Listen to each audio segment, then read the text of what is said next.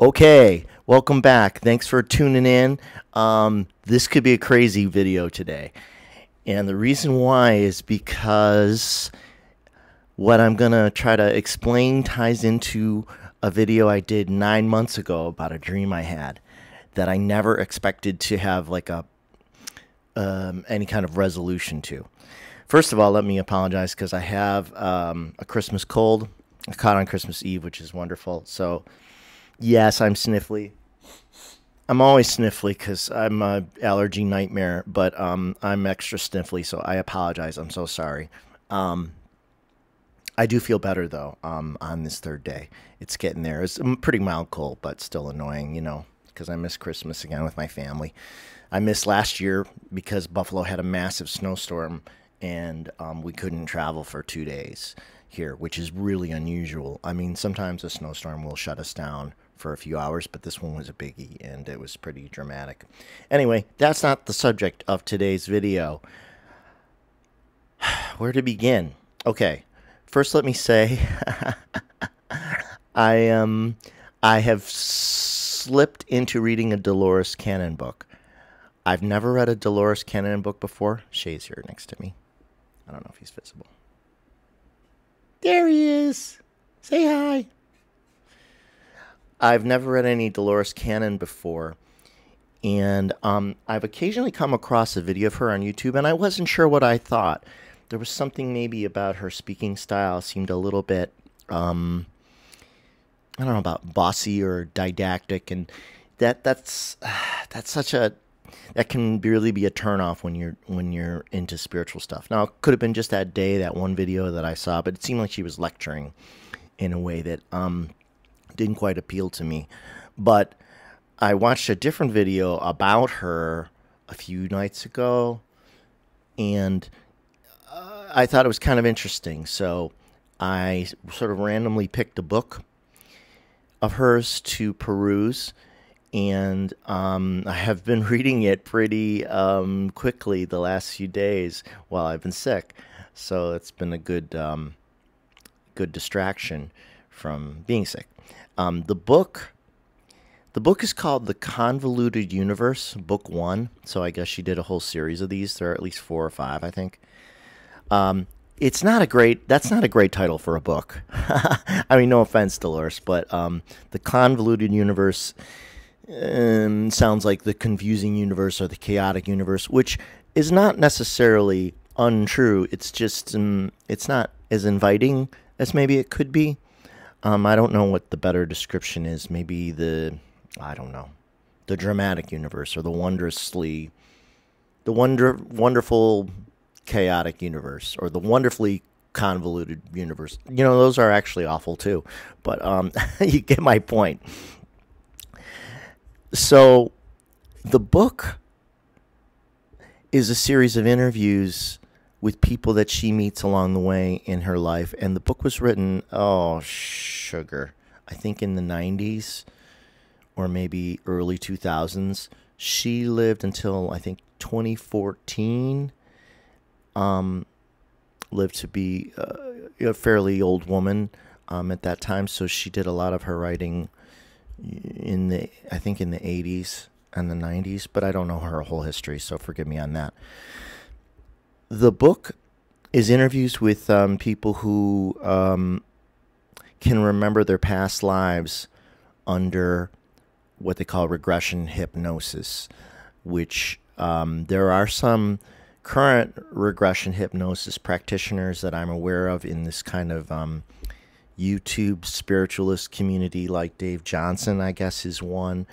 And Kim Carey and I were talking about him on her channel, and I would like to reach out to him and see if I can get a reading about maybe my past lives sometime soon, because I think that will be part of the next book I'd like to write. And I think maybe, I'm not sure if Sterling Psychic Medium also does them too. They're not the only ones. There are others. Those are just the ones that come to mind. So anyway, Dolores Cannon does these series of interviews with people who, at least for this purposes of this book, remember living in Atlantis, which is the rumored lost city at the bottom of the Atlantic Ocean. And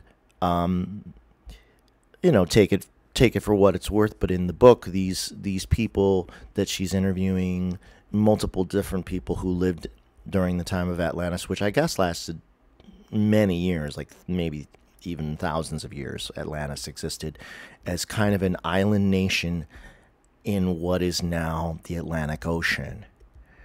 And the tale of Atlantis, in the shortest possible version of my for the purposes of this video, is that they were, according to the book and the interviewees, a super advanced civilization that learned how to manipulate energy with their minds. They could apparently, they learned to levitate in time. They learned telepathy. They were able to construct their buildings with the power of collective group thought. They pooled people together to move objects using their minds and using sound waves, which is pretty wild. Sometimes amplified by crystals, which can amplify energy. When you shoot energy through a prism, it can be magnified. And they learned about the power storage capabilities of crystals. It seems like their entire energy system was based on using solar energy to power crystals, which then in turn powered everything they needed in their civilization. Like literally, they discovered that you could, that there were crystals that look like stone that you could solar charge and use for heating in residences, and you could also use them as light sources. So this, supposedly, Atlantis had no need for electricity because they had learned how to master storage of solar energy and the moon energy as well, which is said to have different qualities. And they achieved such a degree of mental acuity, advanced mental ability, that they could even, collectively in groups, they could rearrange matter at the atomic level. It's hard to believe, but it's a pretty wild universe. They learned how to, like, say, for instance, if they were building a structure, like a building, or say, well, they didn't. I don't think there's any reference to them building pyramids, but it seems like some of the ancestors of Atlantis may have been responsible for building the pyramids in Egypt, and that there are references in the book to how they could actually, two things, they could actually shape stone with their minds, into large stones, into the shapes they wanted, so that and then they could levitate them to stack them into, like, build structures, like just buildings themselves, but also later pyramids in Egypt, with their descendants, the people who survived the destruction of Atlantis. And there's so much in it. I just can't do it justice. And again, not excuse me, I don't know for sure how much of it is true, if it's all true, if it's only part true, but it's an intriguing read, even if you want to treat it as science fiction.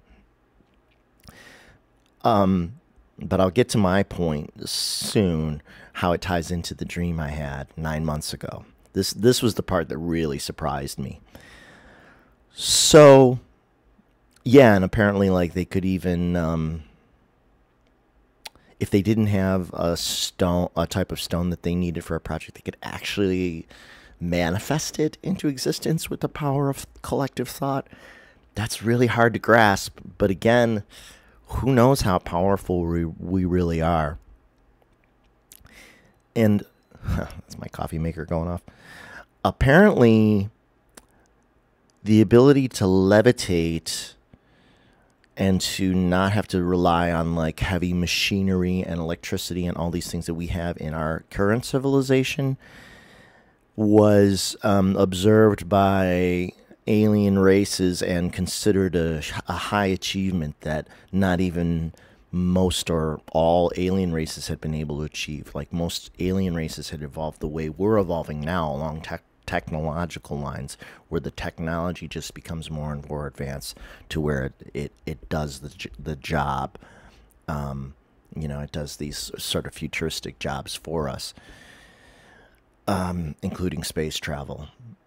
So yeah, and it's right. Like there are references in Dolores's book about these crystal energy sources that are kind of like they emit beams of energy all around the city of Atlantis, the city island of Atlantis, like a grid, so that their buses and cars don't even have wheels. They levitate. They're able to feed on the energy that's being put out by the crystals, and basically it's like a throughway system. It's like a levitating throughway system. You orient your vehicle, your bus, your car, whatever, towards the energy beam, and the beam catches you and you ride the beam. And the energy is limitless because it's all coming from the sun and powered through the crystals. Crazy. Super interesting. But what happens is, to take a long shortcut, long short. It's such a cautionary tale. It's such an old tale. The powers that, the abilities that they acquire in this civilization eventually corrupt many of the people in power. They begin to use them for the wrong purposes. They begin experiments with, like genetic experiments with animals and with people. They engage in manipulation of others through their mental powers. And apparently outside of the city of Atlantis, the rest of the world is less advanced. So they begin to look down on those who are not at their level of, achievement, and they begin to look at themselves as gods. And the story that's told in the book is that what destroys them is that once the government is essentially corrupted, they are aware that their island nation exists along fault lines in what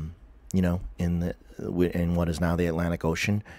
And in their arrogance and their hubris, they believe that they can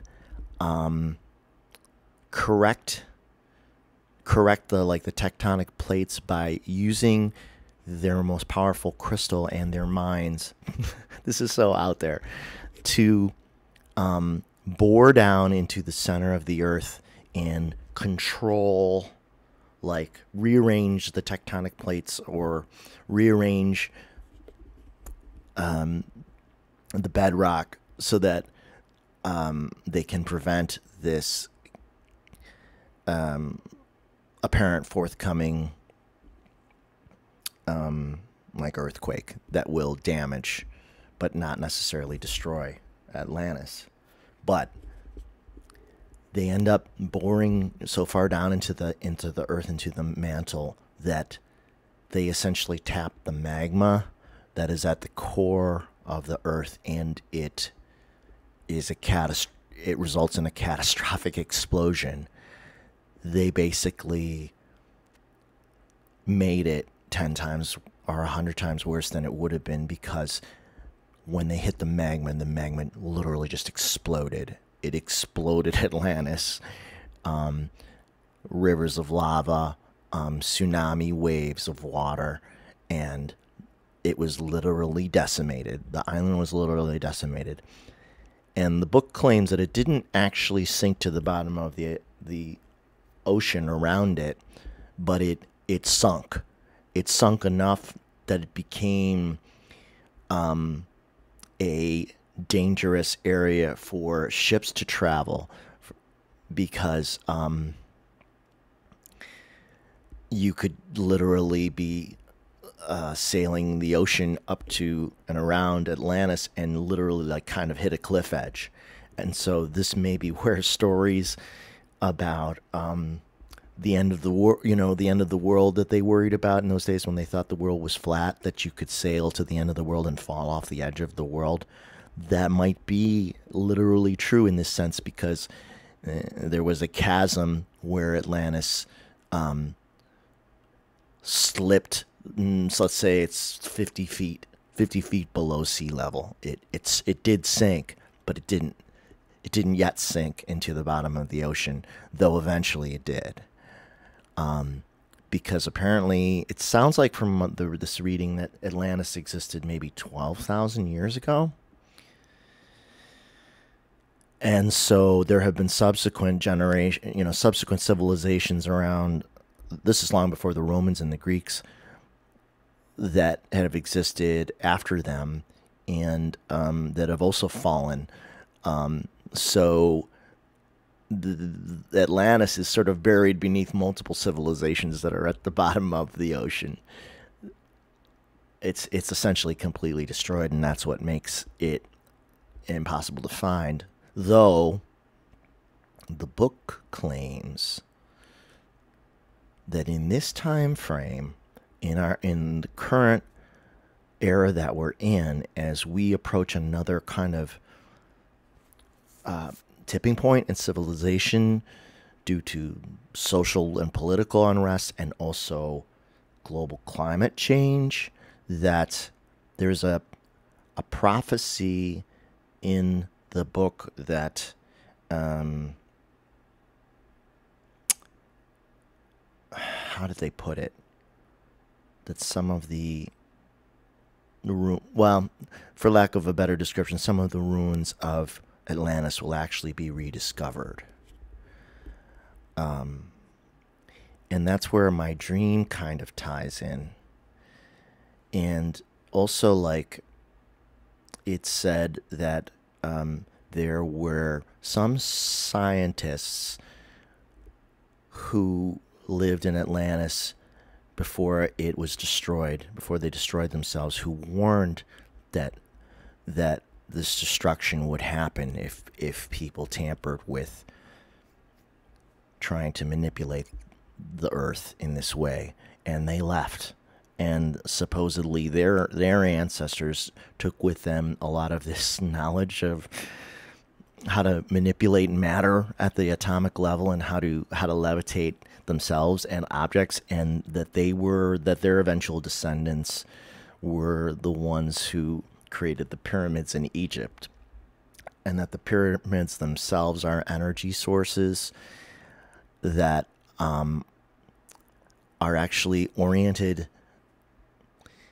towards the heavens in such a way that they're like a signal to the universe, to other species, that humanity had achieved a certain degree of knowledge. And not only that, but it says in the book that they were so advanced in their mental telepathy and their techniques that they were able to communicate with people on other planets by thought, and that these thoughts could be enhanced by the crystals that they had. They could communicate with other species at great distances using crystal technology and their power of their minds.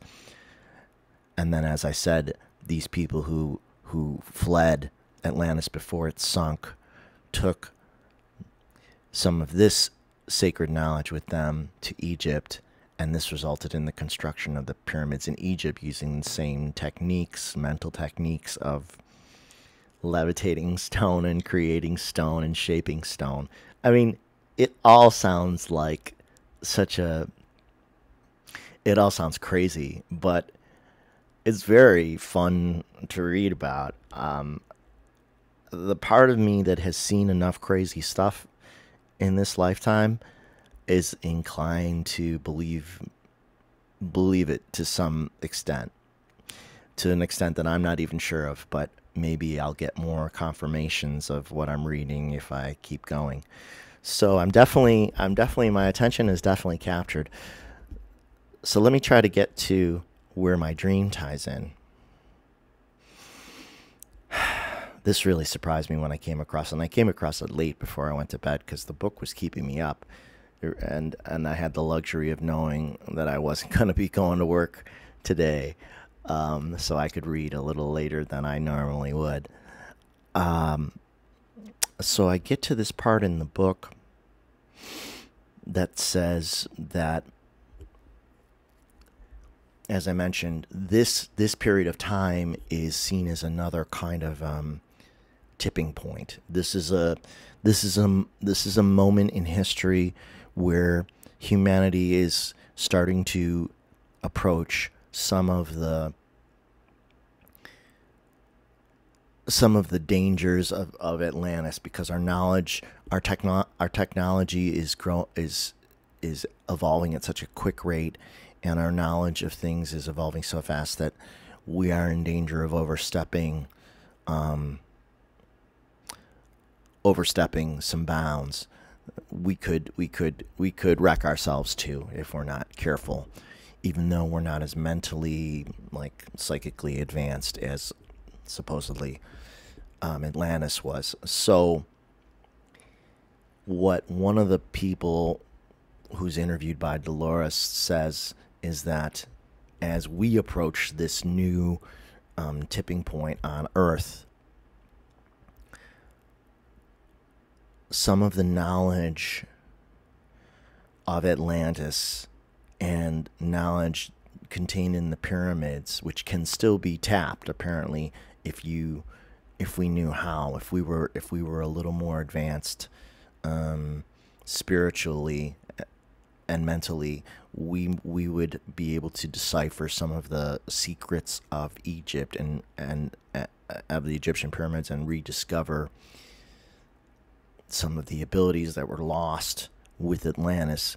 As we near this knowledge, some of this knowledge is going to bubble up and be available to what the person referred to as the foundation generation. The foundation generation. And there's no further detail given about the foundation generation, but here's the kicker for me. I hope I explained this well. 9 months ago, and I'm going to link the video from 9 months ago below this one if you want to watch it, and it starts about midway through the video. I had a dream about approaching a tower of great sacred knowledge, like powerful knowledge about reality, and I just watched a bit of the video myself to refamiliarize myself. And in the dream, I realized that as you went to higher levels of the building, there was more and more sacred knowledge, and it was there were fewer and fewer people who were entitled to sort of reach for that knowledge, because you had to have the right intent. And the lower levels of the building were filled with, like, classrooms for children, and then it just kept leveling up until you got to kind of like what I believe in the dream I refer to as the wisdom nerds. There's a level at which there are wisdom nerds, and there's not a lot of them, and they were actually on the outside of the building. And in the dream, I described that in the dream I had to not only, like, get all the way up to the top of this building, but then I had to, like, step outside of the building, scale the lip of the building, and step onto a slanted roof that contained a large obelisk, and that some of these wisdom nerds were sitting on the roof in their own daydreams, not really even paying attention to me. And when I approached the obelisk, its surface was transparent, and I stepped right through it. And when I stepped through it, it was an enormous space, like an infinite space in all directions. And I was welcomed into the space by these loving, invisible arms that held me and said something like, welcome, lonely traveler, lonely seeker of knowledge, because it was implied that not a lot of people would maybe get to this level of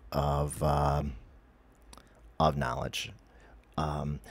Not to say that other people, like, there may be people in this viewing audience who are equally worthy. I'm not saying that I'm even worthy. I don't even really know, but in the dream I was. And so I step in and they welcome me, and welcome. And then they say, this is the part that baffled me: welcome to the foundation. Welcome to the foundation. And I didn't know what that meant. So I had this dream 9 months ago. And then in the Dolores Cannon book I'm reading last night, there's a person who was in Atlantis who says we're at the next tipping point, and that some of the secrets of this advanced civilization are just starting to peak up again and become known to the foundation generation, which I'm going to interpret as maybe thinking of a foundation as the base upon which you build a structure. Maybe the current light workers who are on planet Earth right now, some of them or all of them are the foundation generation. Maybe the people who are here now are going to be the first to tap into this sacred knowledge that has to do with, that is oriented around truth. That was something in the book that was really struck me. How there's a part in the book where they say that truth is built into the fabric of existence, of the fabric of reality. It's not a subjective thing. It's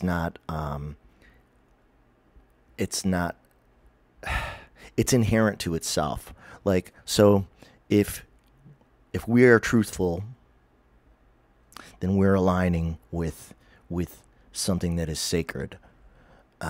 We're aligning with sacred truth. And when we lie and we deceive and we go against what is true, like as is really playing out in our politics right now, where like lying has become infectious, and people are trying to get away with corrupt and terrible actions simply by maintaining a lie.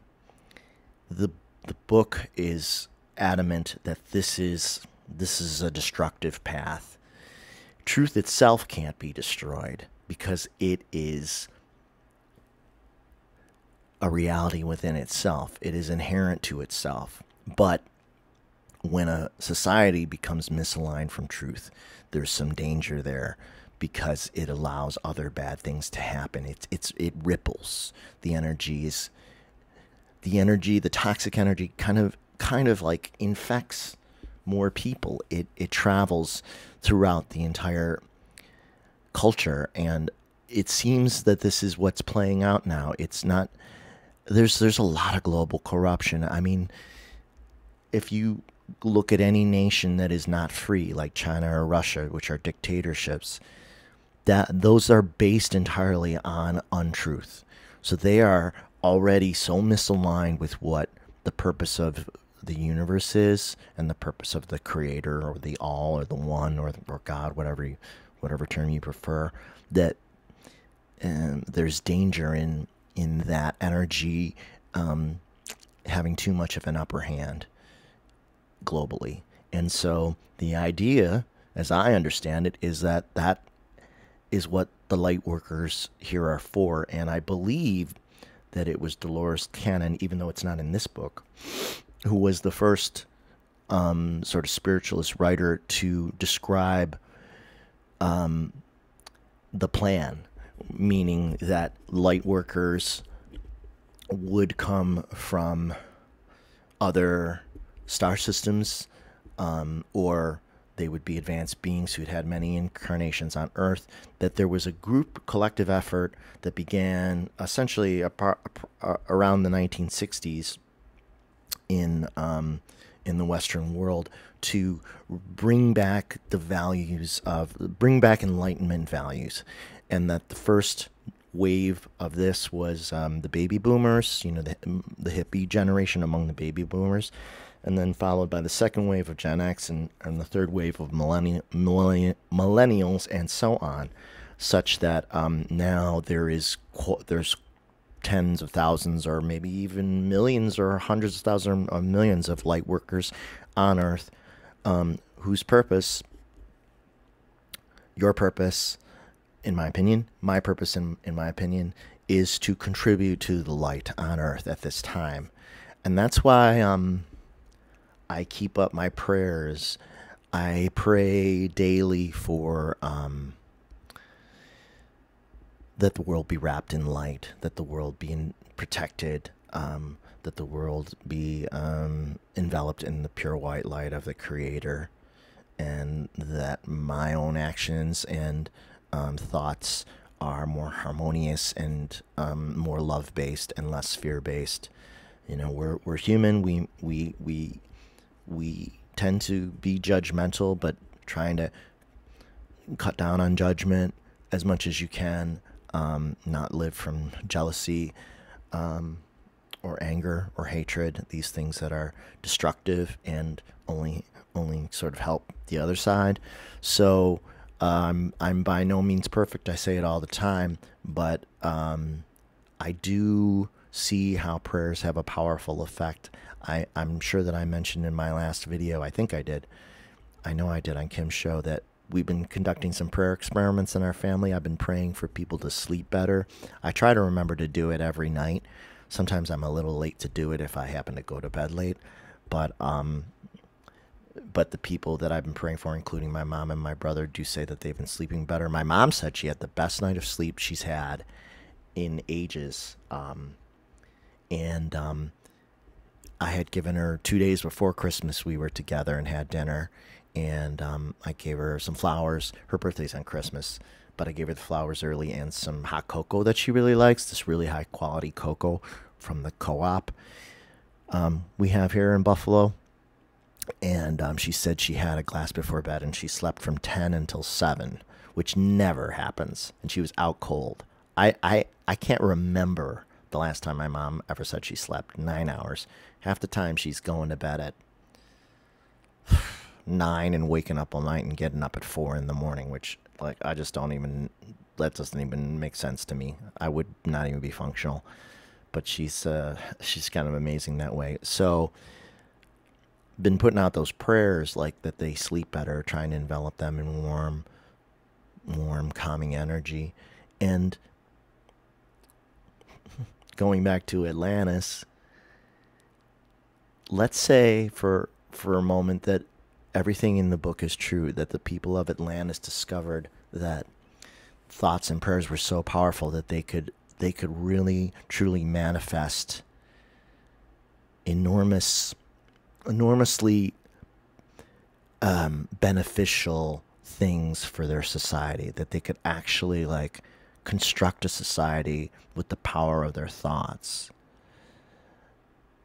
And what if we don't realize how powerful we are? We sell ourselves short just too often, including me, and we don't embrace that aspect of our abilities. And the universe, especially the Creator, and especially at this time on Earth, really wants us to embrace the positive aspects of manifestation, of thoughts and prayers, which are essentially the same thing, in my opinion, of putting out that energy, that good energy, as often as you can, whether it's in meditative prayer or in your daily interactions with people. Believe me, there are people in my life who, like, there are people I work with who drive me nuts. Like, it takes all my effort not to, like, lose it sometimes with a few of the people that I work with. So since I don't feel super loving towards these people, I'm at least trying not to wish them ill, and I'm trying to moderate my responses to people who really tweak my nerves. And so if that's an improvement I can make within myself and keep a better lid on my response to things I don't like to hear from certain people, then that's at least an improvement. And you know, you can practice that, and the more you do it, the more you realize you can do it, and that you don't need to, like, necessarily always have your say or be right or be heard. You can suck it up sometimes, and it doesn't do you any harm. In fact, it does you a lot of good, to not lose your focus, to stay clean in your mind and your intent. And so that's my message today, that maybe we are that powerful. According to this book, we are. It's there. The abilities are latent. They're waiting to be rediscovered. And we, the people watching this kind of wider spiritualist community on YouTube, we may be the foundation generation that's referred to in the book, which still blows my mind because that dream was 9 months ago.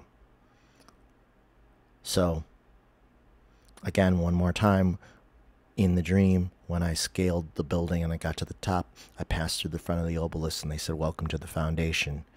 And I didn't have any idea what it meant. And now I think I do. That's so weird. It does give me chills because it's such a long payoff, for the dream, to which I never thought there would be any follow up to. Whew. That's how wild things are. Synchronistic and strange, interestingly strange. So that's what I have for today. Again, the book that I'm reading by Dolores Cannon is The Convoluted Universe, Book 1. I have been skipping around a little bit. I think the Atlantis stuff that I'm referring to is more like chapter 6 and 7. I think I started on chapter 2. I have a bad habit of doing this with books. I jump in a couple chapters in and I skip around, and then sometimes I go back and I start reading from the beginning again. I don't read books in order anymore.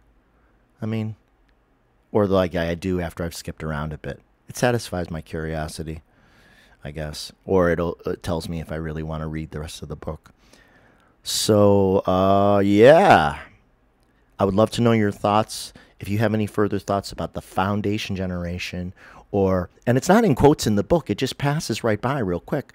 It's mentioned just like in passing by this person, the foundation generation, and who says, it takes a foundation to start the next, wave of spiritual growth.